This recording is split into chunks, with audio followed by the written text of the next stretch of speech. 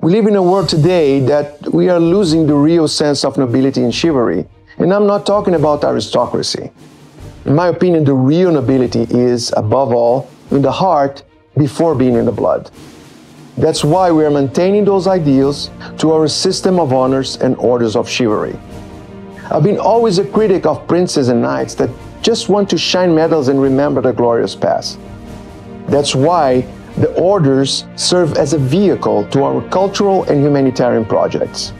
The Equestrian Order of Michael Archangel, the official representative of the 1,500-year-old Ghassanid Knights, one of the first protectors of the Holy Land.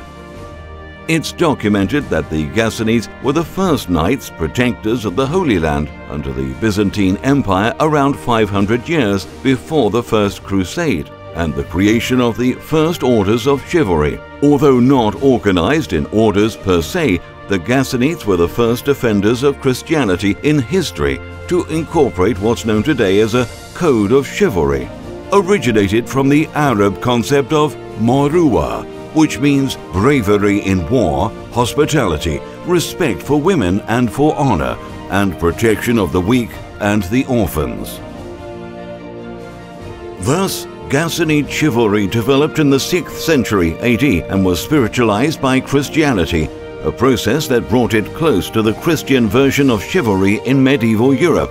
The Ghassanids' commitment to Christian chivalry as one of the ideals that they developed and tried to live up to, especially in their wars, has hitherto been an unknown chapter in the history of this concept. Professor Irfan Shahid, PhD. Under the Royal House of Ghassan, in special consultative status with the United Nations since 2016, the order invites men and women of pure intention from all religious denominations to join this international group responsible for several humanitarian and cultural projects in several countries of the world. We have two categories of knights and dames. First, the people that have achieved excellence in their profession or in humanitarian field. Also people that have amazing life experiences, making them role models. The second category is people that are wanting to make the difference, that are willing to contribute and work for the cultural and charitable initiatives.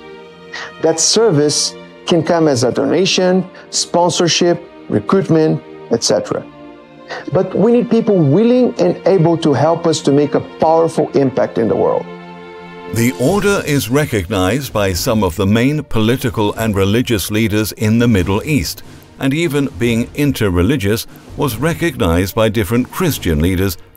And in 2016, the order was canonically erected in the Roman Catholic Church by His Excellency Bishop Dom Roberto Francisco Ferreira Paz of the Diocese of Campos, Rio de Janeiro, Brazil, recognizing the order as a valid canonical organization according to the laws of the Catholic Church, as a chivalric association.